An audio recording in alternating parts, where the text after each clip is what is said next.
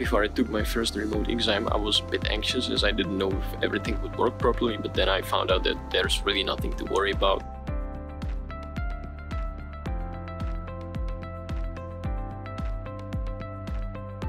There's no scrap paper allowed, so make sure you're comfortable with that.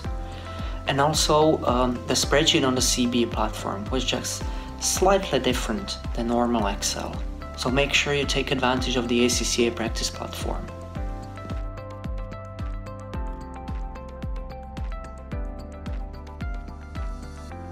What I found useful was the video taking me through all the steps of the remote invigilated exam so that I knew what to expect on the day of the exam.